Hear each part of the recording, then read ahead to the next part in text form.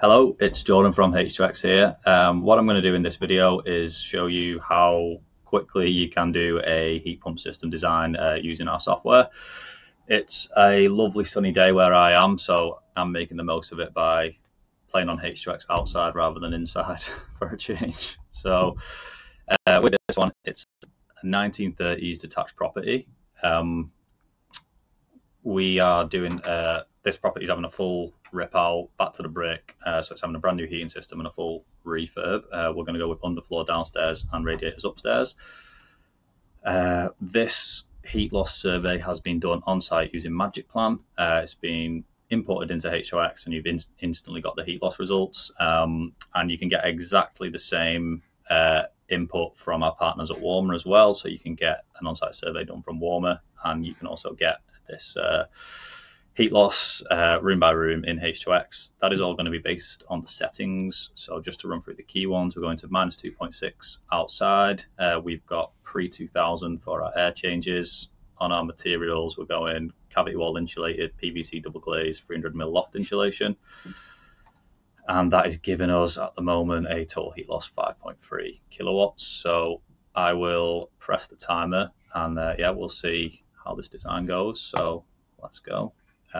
Starting off, I am going to add some unheated areas for our underfloor heating. This will affect the underfloor outputs, the pipe spacings and so on. So we just want to mark where the cabinets are going. I'll just add another one here as well. Cool. And then I'm going to go up to the first floor. So the heat pump's actually going on a flat roof up here. So we'll go across into the design view. And if you've used h2x, you'll know like most of the equipment is sort of generic.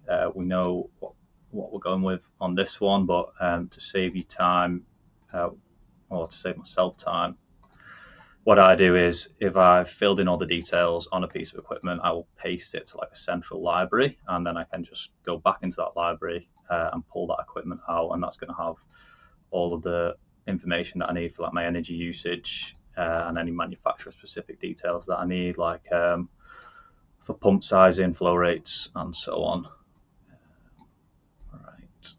Going to add a couple of risers over here so we can go in between levels. I'm also going to paste in a 150 litre hot water cylinder that is going up in the loft, so I'll just paste that. It's coming down here for some reason. I'll just bring that up to here and away we go.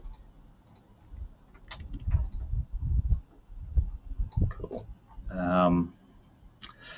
Going to go down, going to use our multi-pipes, come across like so, and then for the underfloor, that is going underneath the stairs, so I'm going to drop around here, trim that pipework up, go down, and get our manifold. So we can edit the properties of the manifold, so it's a bit of a big boy at the moment. I'm going to make it a lot smaller. So yeah, we can just squeeze that in nicely here, like so. And then with the manifold, you can edit the technical properties too. And I'm just going to connect some rooms. So I'll connect the entire ground floor, and then I'm just going to deselect the hall and closet. Like so. So then we've got our 3 rooms heated with underfloor.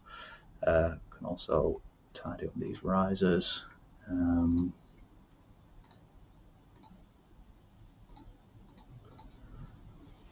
While I'm here.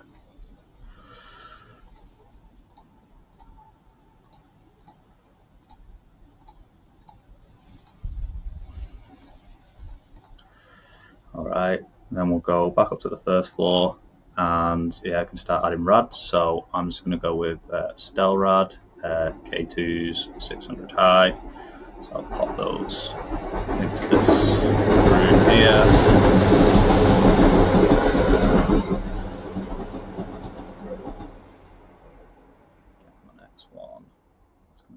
here. Just come straight off with that. Got another one for the bedroom. Let's go in here. And yeah, just one in the hall, which we'll put here.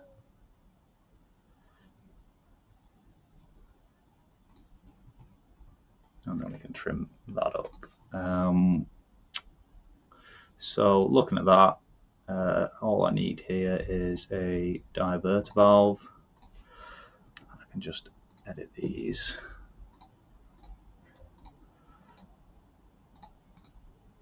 And looking at that, I think I can pause the timer because the design is done.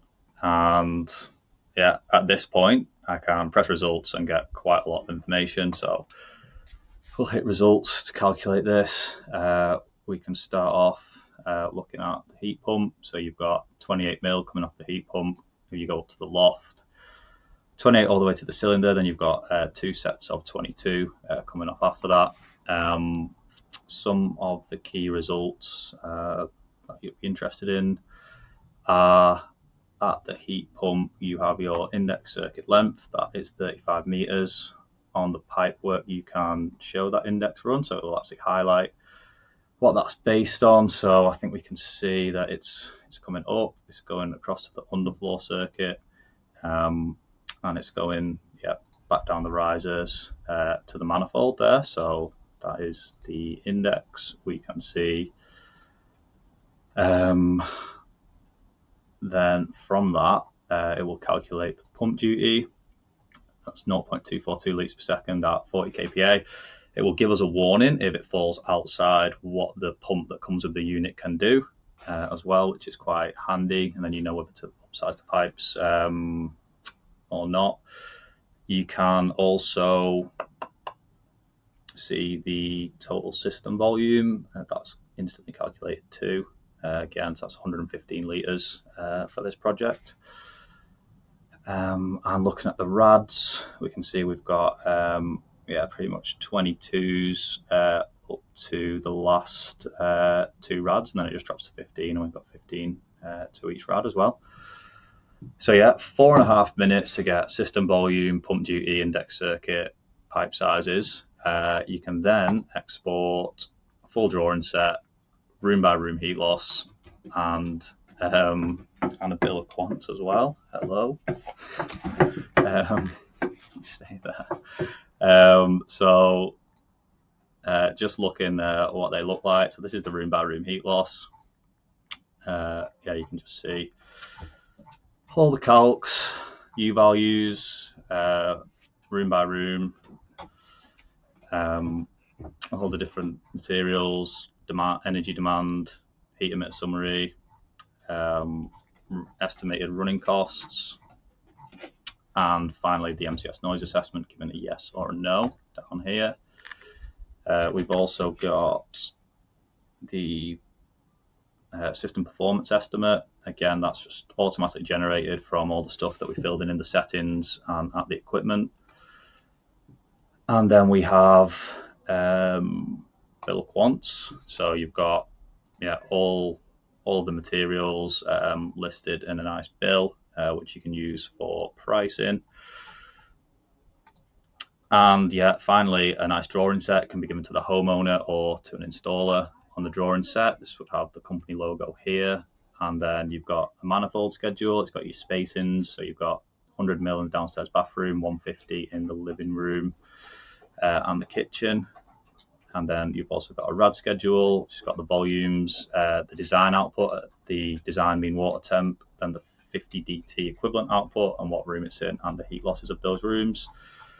And you see, if you zoom in, just a nice markup with all the different pipe sizes, so quite easy to follow. So from survey to calculations, drawing set, heat loss report, bill of quants, 4.5 minutes, not bad. Thanks for watching.